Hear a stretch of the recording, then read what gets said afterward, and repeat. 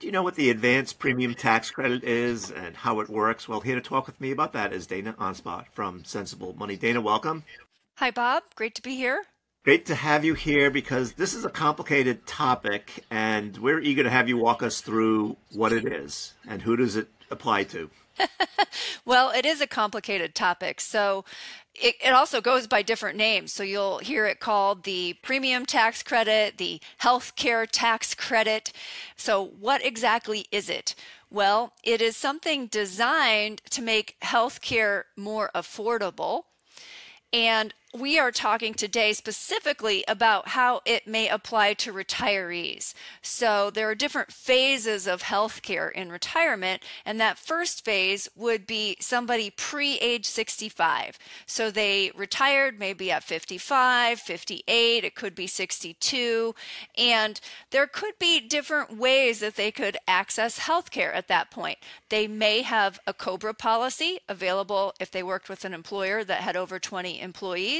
They may have some form of retiree health care, but they also most certainly have access to a plan off healthcare.gov, or in some states like California, it's called Covered California.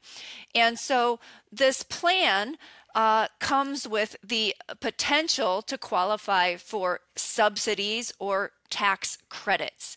And after you've decided which plan is more beneficial, whether it be a healthcare.gov plan or your COBRA or a retiree health plan, part of that decision actually should be, will I qualify for healthcare tax credits?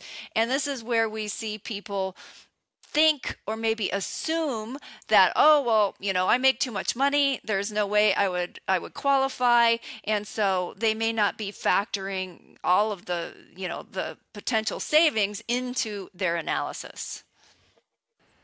Right. So, in terms of how much someone might pay for health insurance if they retire before 65, before they go on Medicare, any thoughts about what people can expect to pay? Well, I could simplify it and say a lot. But the reality is, so there was an article in Forbes this May of 2023, that really outlined what they called the average cost. And so a single adult age 50 might expect to pay about 500 to 600 a month. A single adult age 60, closer to 1,000 a month. So if you're looking at now a couple age 50, you're talking 1,300 to 1,400 a month. And if you're looking at a couple age 60, you're talking about close to 2,000 a month, or maybe 24,000 a year. Now, if we take that couple age 60 and they get closer and closer, 63, 64, we could be talking about 30,000 per year, but that's without subsidies. So that's assuming that they don't qualify for any subsidies. So then you have to take a look at, well, how would I qualify? How do the actual tax credits work? And there is a complex formula that determines, what would you qualify for? It starts by calculating your benchmark premium. And so this benchmark premium is based on, I believe, the second lowest cost silver plan. So when you go to healthcare.gov, there's different plans. There's bronze, silver, gold, and platinum. Those plans are based on the co-share between you and the insurance company, what portion each of you will pay. And so they take your benchmark plan based on your location, and then it runs through this formula. Now, that formula has changed in the last few years. So before 2021, it was simply, you looked at what are called the federal poverty guidelines. And there is a great website called healthreformbeyondthebasics.org that explains this formula and has a set of tables. And so you can look up your household size, and you can look up the percentage above poverty level that you are at, and it will calculate out, I'll give you an example. For a household of two, let's say we have a retired couple, the 400% poverty level is cutoff is about 78,800. maybe I have a rounding error in there because I'm going from memory. So if you made more than that, you would not qualify for a tax credit under the old rules. But in 2021, they changed that. And that started with the American Rescue Plan, and then the Inflation Reduction Act extended that change through 2025. So as of right now, retirees have this opportunity between now and 2025 where their expected contribution toward healthcare costs is going to be capped at about 8.5% of their adjusted gross income. Now, I can go into more detail if you'd like, but that's a high level overview of how those tax credits work. Well, we could go into greater detail if you want. Well, let me try to kind of summarize it. So first, where we see a lot of people have hangups is with this concept of adjusted gross income. And so that actually is line 11 if you were to look at your 2022 tax return. And there's all different types of adjusted gross income in the tax code. For healthcare tax credits, they use your adjusted gross income. Then if you owned any tax-free bonds, you would have to add back any tax-exempt income. And then you would have to add back any non-taxable Social Security. So for example, if you were 62 and had claimed Social Security, a portion of your Social Security is taxable, a portion is not. So you would have to add back the non-taxable Social Security, and then you would have to add back any untaxed foreign income. So you would start with your adjusted gross income, line 11, and then you would have to add back these items. That would determine the income that you would compare against those poverty level tables. Then on that same website, Health Reform Beyond the Basics, you would scroll down to Table 2.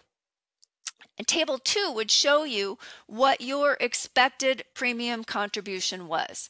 So I'm going to use an example with round numbers. Let's say your adjusted gross income after running it through that formula is $100,000. And you were at the 400% above poverty level. Your expected premium contribution is 8.5%. You can pull that off the table. And so what would happen is they would say, okay, your maximum contribution is $8,500, 8.5% of $100,000. Now, let's assume we have a 60-year-old couple, and the second lowest cost silver plan was, for the two of them, was going to be $23,844 a year. So that was their benchmark. They are expected to pay $8,500. So the difference between that $23,844 and the $8,500 would be the credit.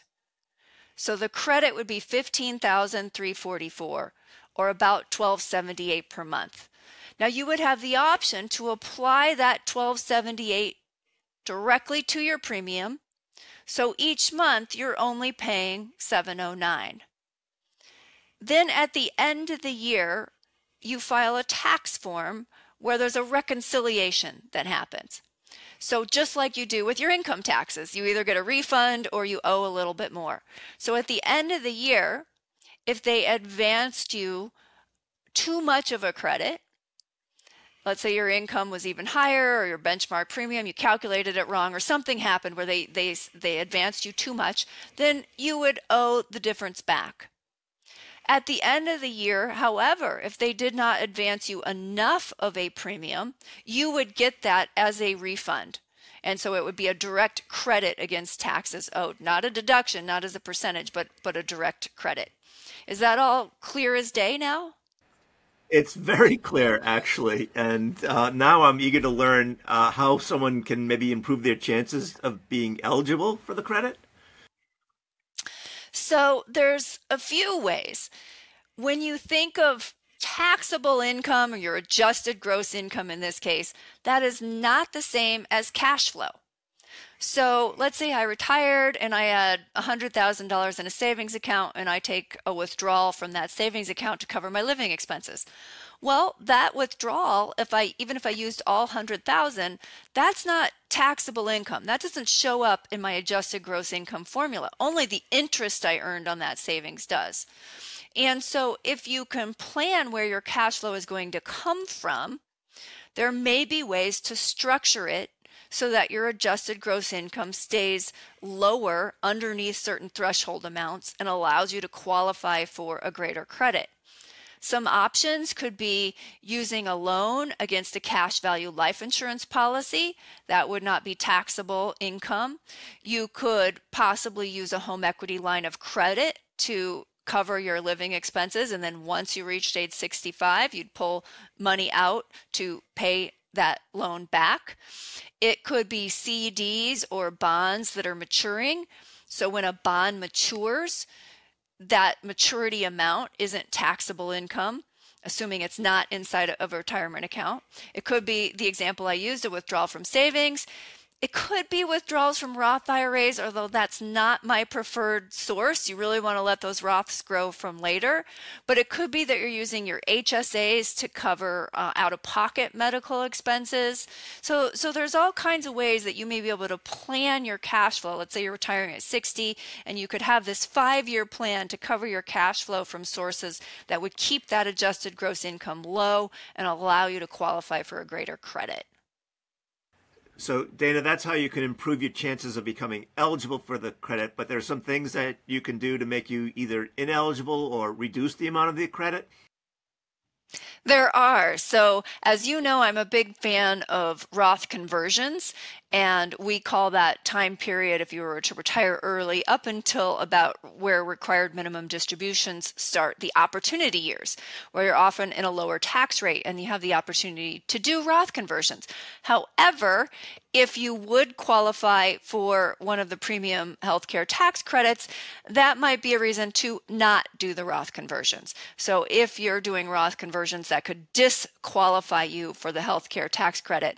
And by our calculations, the tax credits are more valuable. So they're truly a dollar for dollar credit, money that you don't have to pay versus paying the tax and then growing it later tax-free. And so we've run scenarios out both ways. We do think that the healthcare tax credits are worth more. The other things you have to watch out for would be realizing a large amount of capital gains if you were selling a concentrated stock position, if you were cashing in something like I bonds that you've owned for a long time, those have deferred taxation in them. If you had a lump sum distribution from a pension plan that you were taking it as a taxable distribution, not as a rollover. So you just have to watch out for anything that could have a big tax consequence. If you own private investments or real estate investments, you may not have as much control over that. So they can have tax consequences, or decide that they're going to disperse something, and that's on their timeline, not on yours. But for anything you do have control over, you can plan that out and increase your odds of qualifying for the credit. Right. And this is a credit that can be really valuable to many people. And right.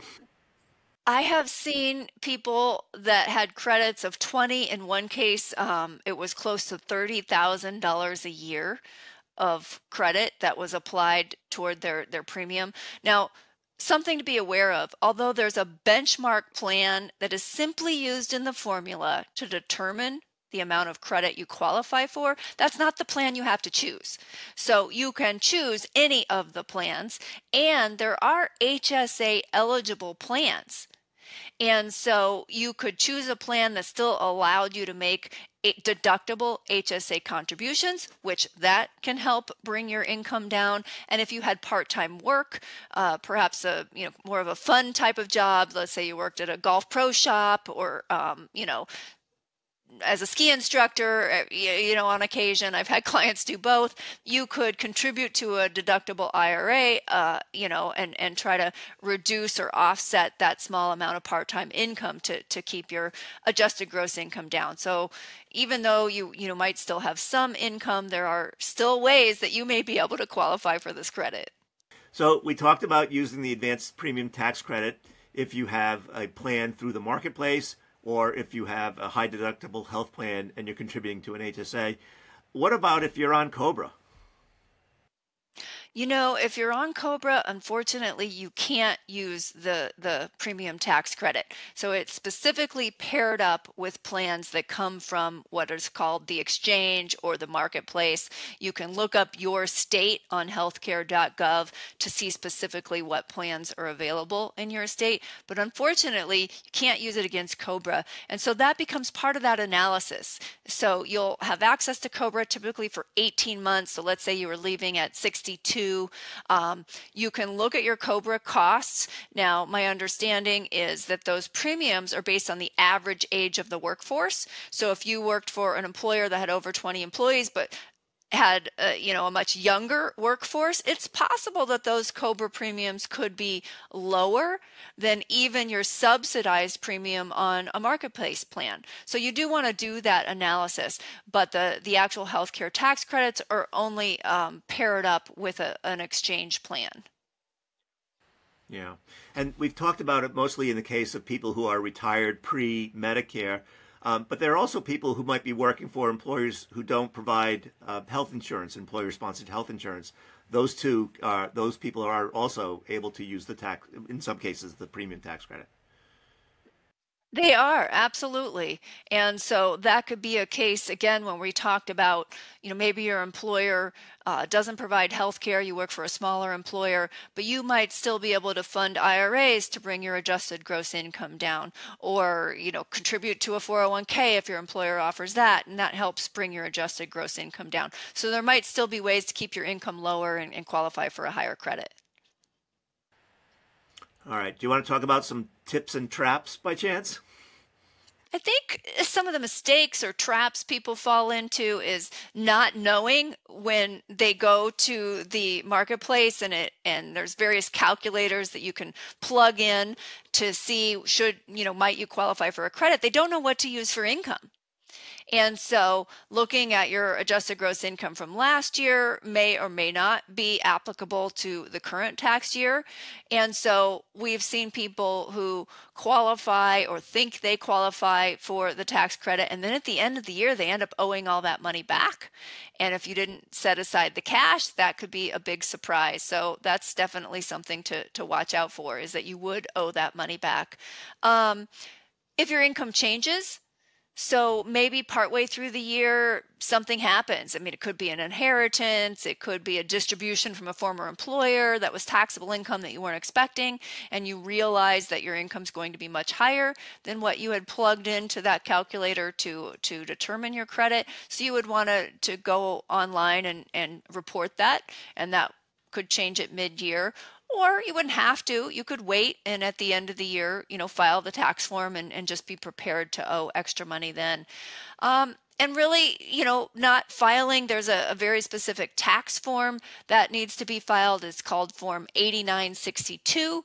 And so that has to get filed. So if you're doing your own tax return, or if you forget to tell your tax preparer that, hey, I took an advanced premium tax credit, those would be important things, whether you're doing your own or whether someone is doing it for you, to make sure that you're filing the proper form and that reconciliation is happening each year. Right. There's one tip I've read that where people are told maybe to take less than the full amount of their tax credit, so that in case their income is higher than they anticipated or predicted, that at least maybe they don't have to owe as much. Any thoughts about that as a tactic? I think that can work just fine. If you're the kind of person that, for example, likes to get a refund at the end of the year, the financial planner in me, especially now that we can earn 5% in short-term CDs or in a money market fund, the financial planner in me says, well, why wouldn't you want to have that money throughout the year and earn interest on it? But I understand that some people, that's not their nature. It doesn't feel good. They'd rather get that refund. And so if that's the case, I think that strategy is fine. Yeah. And the last thing, I've not read about it or seen it happen firsthand, but scammers may be pretending to be from the IRS and ask you about your APTC. Oh, scammers are going to pretend to be anyone and everyone you can think of. And so, absolutely, no one from the IRS would call you. No one from healthcare.gov would call you and ask for your personal information. So you always want to go to, the authoritative, the definitive websites. You want to go directly for your messages. You don't want to give out this personal information to someone unverified over the phone. Those are things we have to be careful of across the board. Yeah. So we covered a lot of ground. Anything we missed or anything that just bears reemphasizing? The main thing that would bear reemphasizing is that proper planning can help you take advantage of some of these credits that are available. Of course, not for everyone. Let's say you had a large pension that you started at 55 or at 60. That income may mean that you're going to qualify for not as much of a credit. But with the way it's structured right now, your expected premium contribution is 8.5% of your adjusted gross income. And that means a lot more people could qualify than maybe think. Well, Dana, as always, it's a great pleasure having you share your knowledge and wisdom with us. And I think this is going to help a good many people, especially those who are unaware of this credit and how much it can help them. I absolutely hope so.